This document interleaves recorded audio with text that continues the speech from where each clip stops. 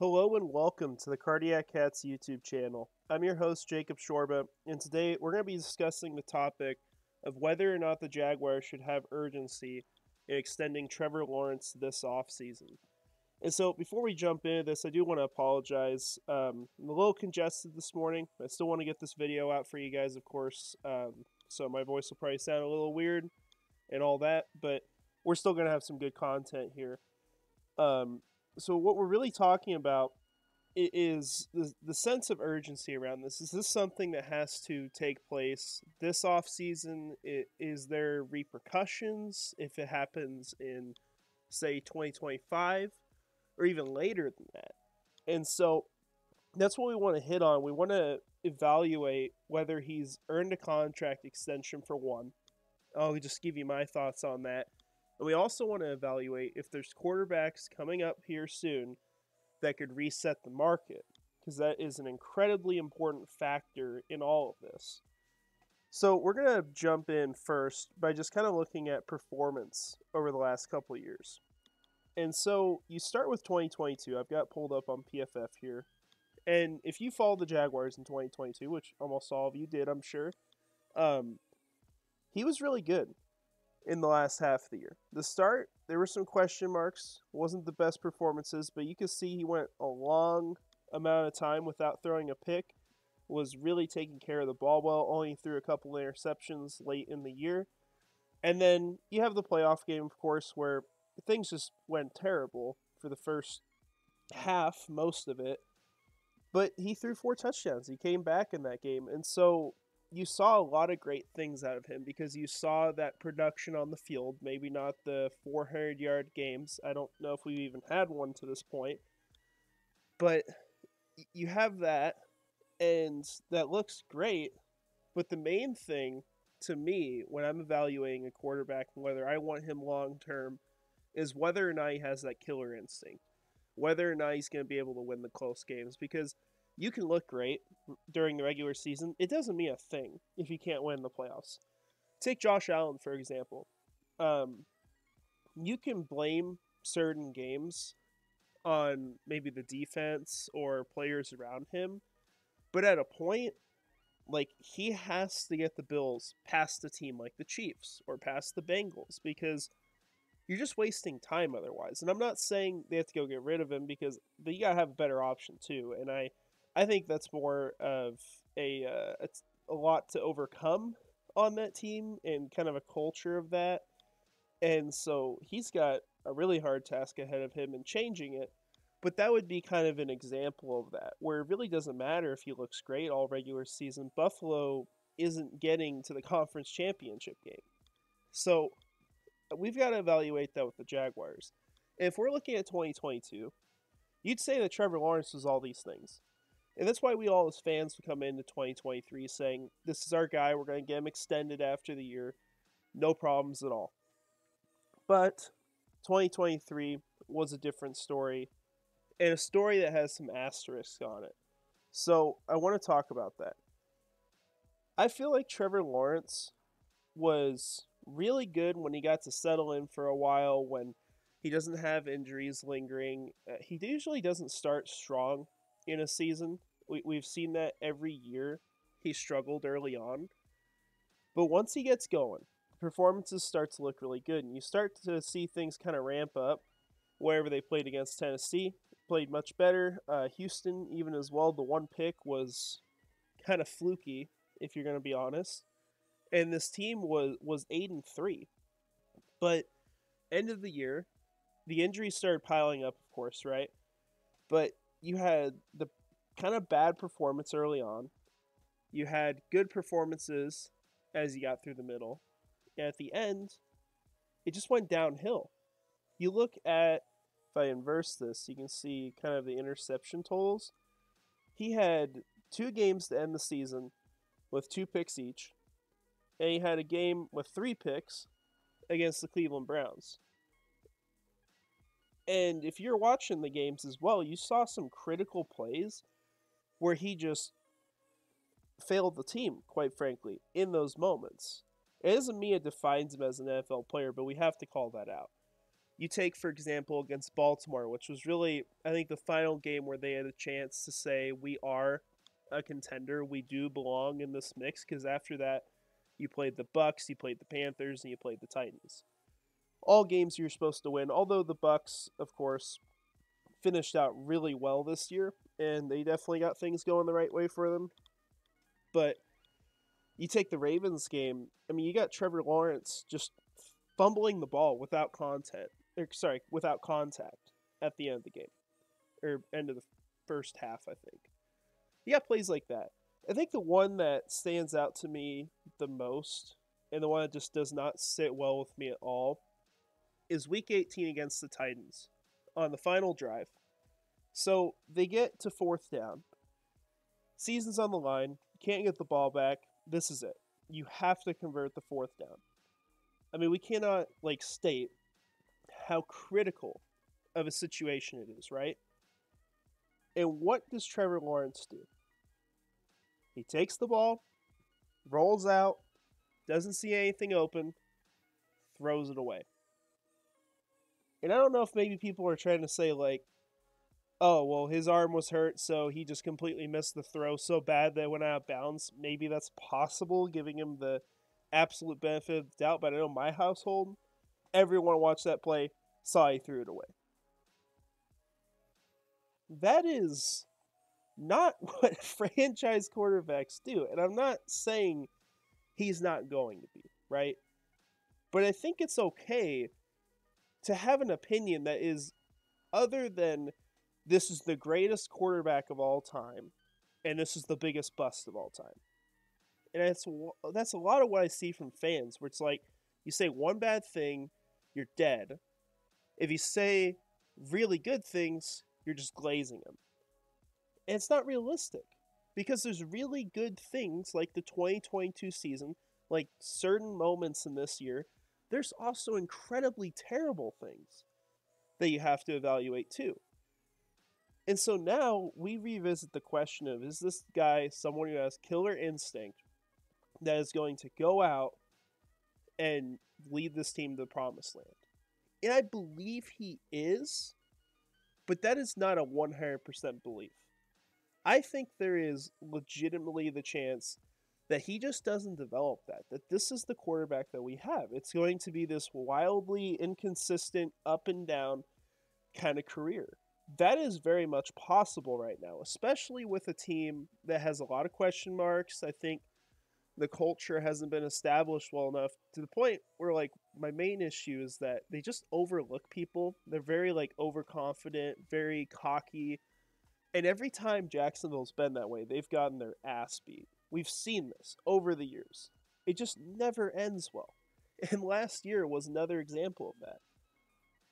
But there's all these problems. I think the big thing to me, if I'm talking about Trevor Lawrence, the big thing to describe my primary issue, and if I could get past this and I didn't see it in him, I would be 100% on board extending him right now. But there's seemingly no sense of urgency on the field. And when there is, he gets crazy and does something bizarre, or fumbles it on his own without contact, or whatever it may be. It's like he doesn't always understand what's going on around him, not necessarily just on the field, but in the division, in the NFL. I mean, we saw this team collapsing at what? There were 4 losses in a row, and they're asking him about it, and it's just the same response every week.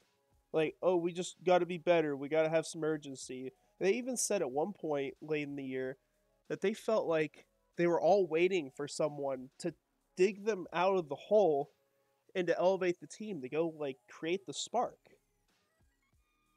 That's cool, but you're the guy. You're the quarterback. That's your job. It doesn't mean no one else has to do it too, but that is your job. You want to get paid $50+ million a year. You're hinting at that before the year, and all these quarterbacks get extended. You got to do your job. You'll earn that money. But there's just things like that where I can't get to that 100%, where I know for sure that he's the guy. Nevertheless, there are scenarios where you would extend him if you were 95% sure he's the quarterback. Now, here's why I wouldn't.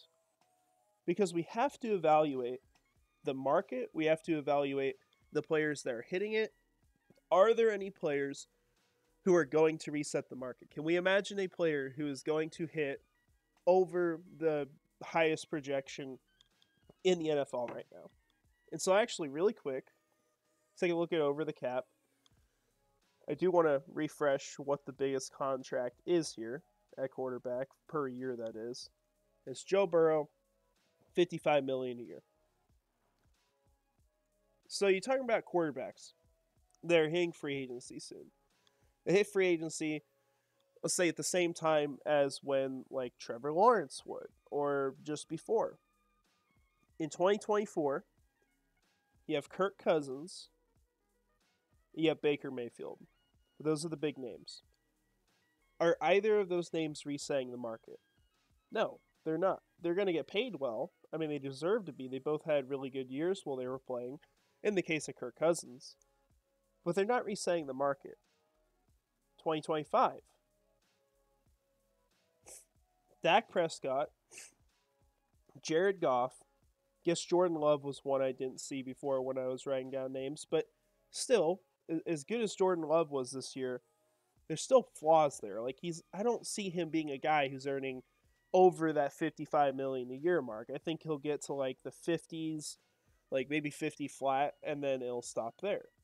You got Trevor Lawrence himself, which this will change because he will be given the fifth-year option this offseason. I mean, we're pretty confident in that, and it's not that expensive, so it's very much worth taking. Then you get the other quarterbacks from that class too, right? And a Tua as well, but he's not breaking the market. Zach Wilson, he's not getting extended. Trey Lance, I guess these players, they'll be somewhere in the NFL, right? But they're not getting extended, most likely by their teams they're on right now. They're not going to even be in the conversation of resetting the market. Justin Fields is the only one out of that class I respect and think that could get a good contract because I think he is going to earn it somewhere. I hope he gets in a good situation this next year, whether that's in Chicago or more likely somewhere else. But Justin Fields isn't going to get $55 million a year. It's just not going to happen. So all these quarterbacks that we're talking about here are not players who are going to reset the market. Now 2026 is where it changes. Because you got to factor in the rookie draft classes, right? Because like this offseason, starting now actually, all these quarterbacks, including Justin Fields, could be extended theoretically. Now, I include them with 2025 because I think that's the earliest any of them could be. Because for Fields, like no one's sold on him yet. As far as an organization, I don't think someone trades for him and extends him immediately because there's no like reason you need to.